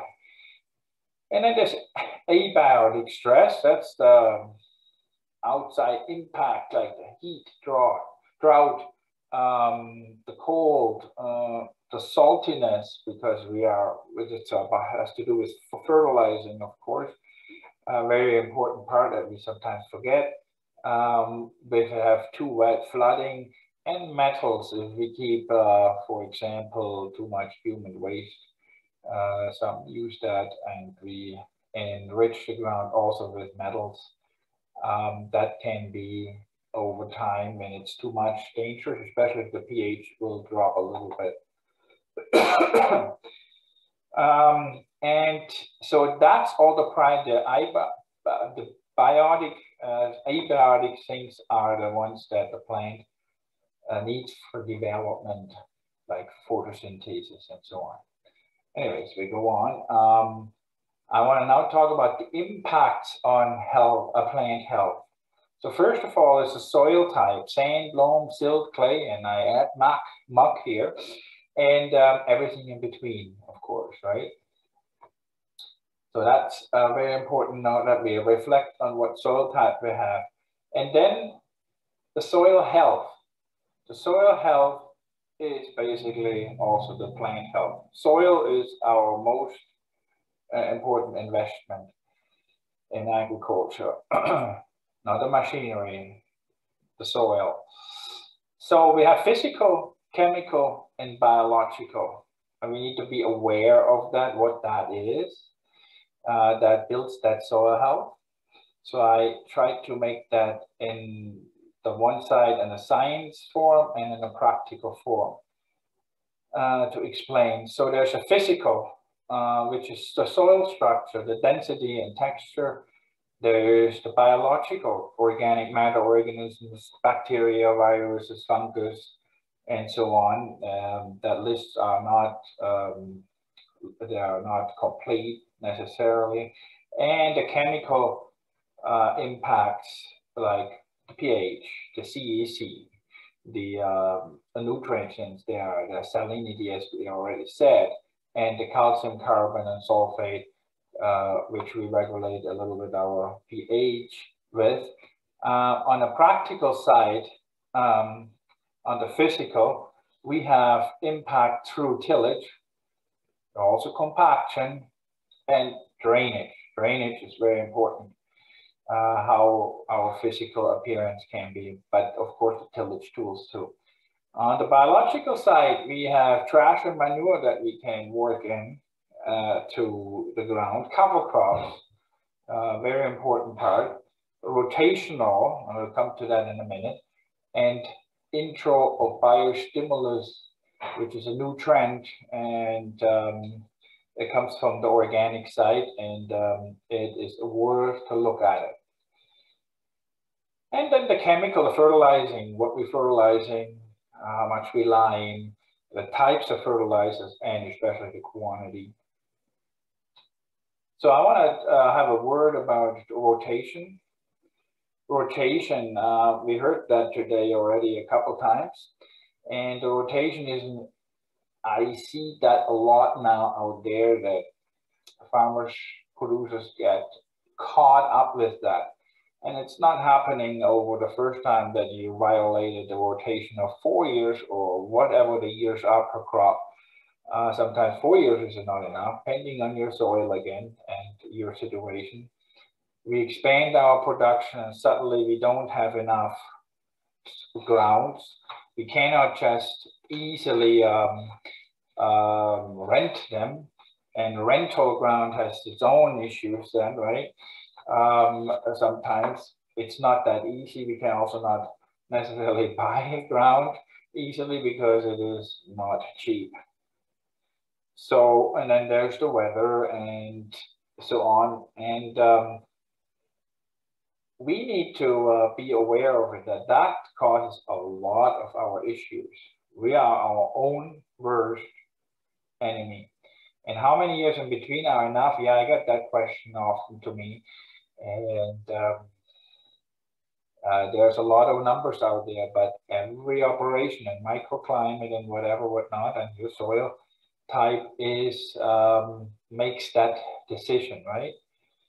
And what it does when we have an accumulation of diseases, bacterium and fungus especially, in there in the ground, it pushes out from us from a proactive approach of farming into a reactive place where we then, oh, now we need a chemical, oh, now we need this and whatever, what we try. And suddenly the higher chemical input also shows that there's less efficiencies, right? Because they're only as good as we are growing and in this case, right? Fumigating is, of course, one way to do it. There's different fumigations out there, but always keep in mind when you fumigate, we also kill all the good stuff in there too. So yes, I did fumigating a lot, and that helps quite a bit. It does help, right? So it is one thing that we can consider, but it's $300 or $400 an acre to do, right? So don't forget that. So when we then know what soil we're growing in, we need to know also what kind of root do we have, right? Root is everything. We like to look at the top of the plant too much and not what's underneath, right? We need to take the shovel or the spade or whatever and dig down. And you see on the right-hand side, one of our garlic growers, he took the time and digged down on his ground, and look what wonderful root he came up with, right? Wow, that's, I don't know how many inches that is, I didn't measure it, but it's probably 8 inches or something like that. So never thought a garlic plant has this kind of root, but it does. So that's a good sign, because that's the only way how you can actually make a crop really grown. So now we have tap roots, we have fibrous roots, and we have the fleshy tap root, which is a sugar beet or a rutabaga or a red beet or whatever, right? And the fibrous roots are very important. Here it is on a wheat. This is in centimeters, by the way. How deep they go, that's 30 centimeters, right? And look how beautiful that roots are. So we need to make sure that we know what kind of roots and that we have the environment for it. This is a cabbage root. I see I've shown that before in my presentations. Now both are well developed as for a cabbage. Is planted and grows for 6-8 weeks and or whatever, and then gets harvested. This one on the right side is not fertigated, and the left one is fertigated. You can see a little bit of difference there because see the hair roots are very important. The tap roots or the bigger roots take the water up, but the nutrients are taken up by the hair roots mostly. And here you can see this is corn, just for because our beloved corn. On the one side it is fertigated and the other one not. You see what the difference that is. Just wanted to show that. So that has a big impact on the health, right? Ensuring how to grow a strong root and keep it that way. Sometimes we start very well out, but we don't look afterwards so much at it.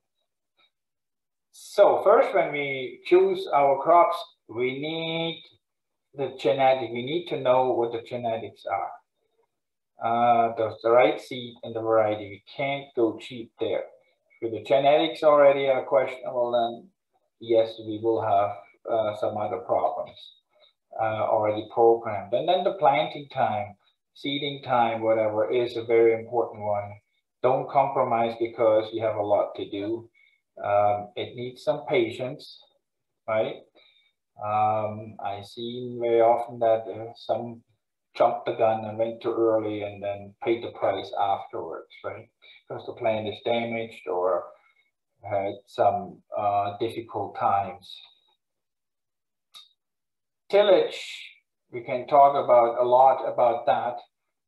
Seed bed and planting bed, so important that you get the right tillage done, depending on your ground, of course. I mean, I was lucky to work in operation that we had 3 different tools, or 4 actually, and depending on the spring, how it worked out, we could choose the tool, right? That is right. So that's a very critical part. And of course, our starter fertilizer that we put in there, I'm not going further deeper into it, but if you want to talk about that, we can do that at any time. And then keep it moist. Make sure that when you plant and you have the opportunity at least, make sure you get it right away and wetten the area and get an irrigation cycle in. I know some plant and then the irrigation comes later, right? You have to just know what you do. In that case, that you put enough water in, and if that's before rain, that's perfect actually, right? But it is very important that that seedling, that little bit water that you give in the planting is usually not enough to really get the full potential. And then, of course, fertilizer frequently, that's important. And the oxygen levels are essential.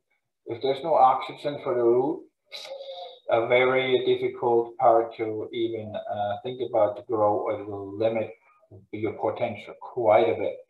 So if you have a big rain, a 6-inch rain or a 3-inch rain or whatever event, and you have a tough time afterwards going with a tool, very difficult if it's sealed up on top, right?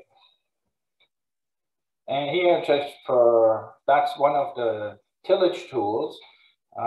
Maybe not in our area to use it, or Rome Beast. To put that in there, that was in California they use it, but they have also 30 feet of topsoil, right? So I had to put that in there. Unbelievable when I saw that. What do you do with that? That's in California, by the way, too. So they put everything in bed, even they have topsoil coming out of their linear. They still put things in bed, even then, in order to give that root a good oxygen and good, so they put everything on there on beds. Very interesting, not just for flooding necessarily, no, but for just a better growing. And of course, this is here in Ontario, that's tomatoes. You can put them on beds. That's Roma tomatoes. Very important that the root, you can control your root a little bit better. Or here in peppers as well in beds with plastic. It's so important to control that root. And it's so much better when you put it in beds, if you have the opportunity. It's just a possibility. And then there's the nutrient household that has an impact on plant health. And there's the good old German barrel from Mr. Liebig, Justus Liebig, from 150 years ago, when he said the limiting factor of one nutrient to all others. So the balance is the key, right? So that barrel we never ever can forget, and you will see that from me 100 times. So, but now, coming from the old ways, we need to understand what our nutrients are that a plant needs during their growing cycle. So I hope my arrow is big enough. Here, down here, there is the growing stages with the numbers on it, and that could vary from region to region or from variety a little bit. But this is tomatoes based on 45 tons. What they need, right? So this one here is, by the way, the, it doesn't show here. Oh yeah, up here. That's the potassium. And what I want to show here is,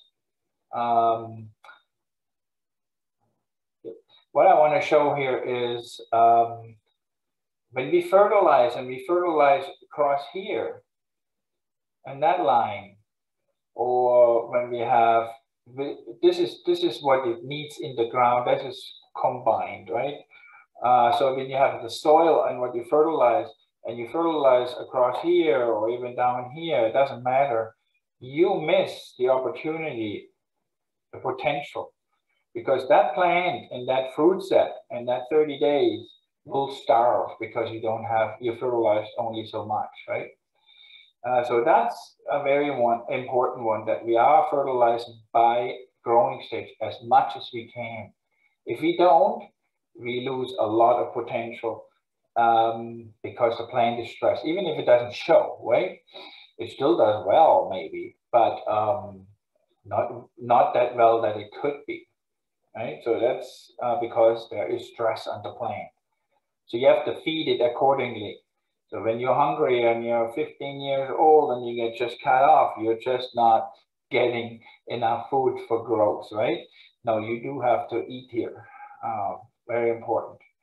But not here and not here, because if you give too much upfront, then you are stressing the plant again, because the nutrients compete to each other. So that's the problem that we did traditionally. Of course, we load the whole thing up. Well, not necessarily always the best thing. See, here's our beloved corn again. I wanted to show that, of course. Same thing.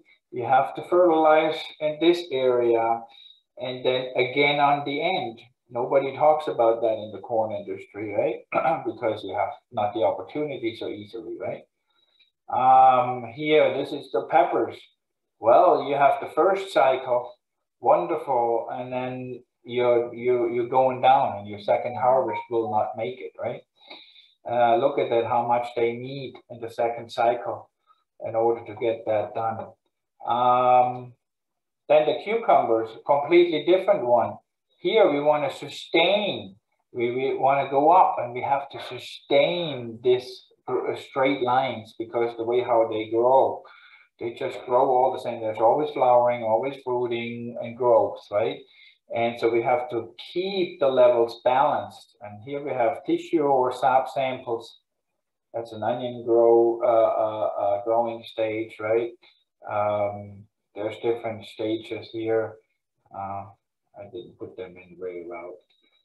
Anyway, so that, when we do that, then we have on a later stage, when it fruits, we don't have a brown leaf, we have nothing, right? This Roma tomatoes there, that was end of August, right? Unbelievable how healthy they can look. And here, this is watermelon leaves in August. Usually they die off. Yes, you had a chemical application too to protect, but the chemicals only work because you had a healthy crop. And now it protects really what you grow. So that's what we want to see, right?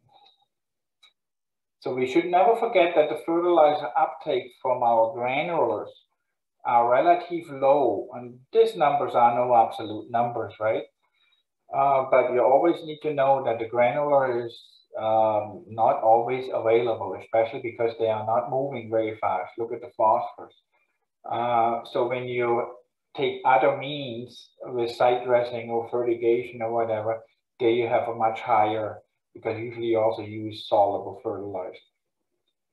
And of course, follow the 4 R's, not because just of the environmental point of view, but the right source and the right time and the right rate and the right place is essential in order to have a healthy plant. Too much is not good, and too less for sure not either. And here is just very quick. This is how we can see what's going on. Are we on the right track or not? This here is a sap sample, a part of it at least. The list is much longer, where you can see the total sugars, where you are, the pH in the plant. It's basically a blood sample right out of your plant.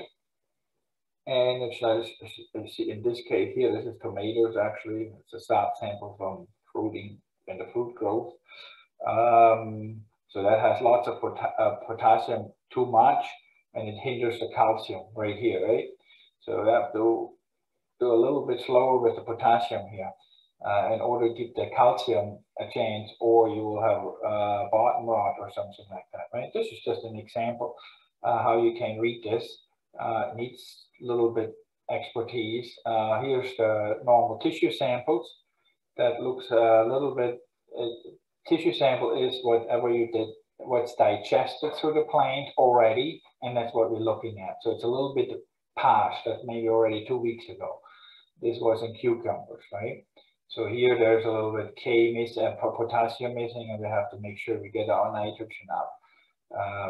Just that we are very balanced here for cucumbers. And then we can do additional actions. So we can do a foliar application where needed.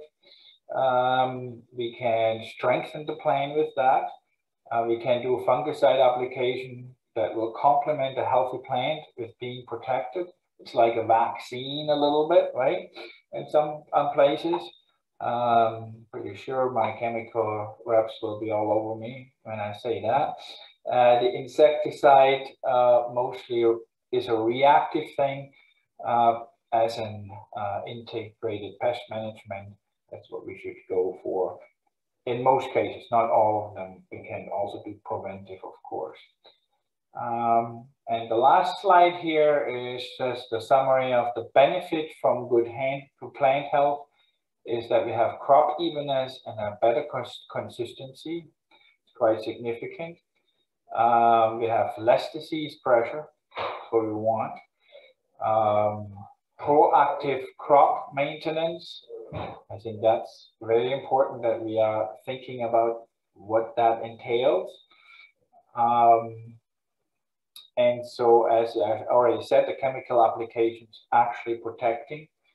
And here, there's the economics, long-term costs, the yield increase that you get, the fruit quality improvement especially. And we shouldn't forget the efficiency when it comes to labor, right? When you have a fruit that is consistent, it may be, depending on the crop, it saves you a pass or makes your labor much more efficient. So lots to say on that anyways, but that's it for today. And if you have any questions directly now or later, you can do that. Back to you, Nicole. I don't see any questions in the chat box.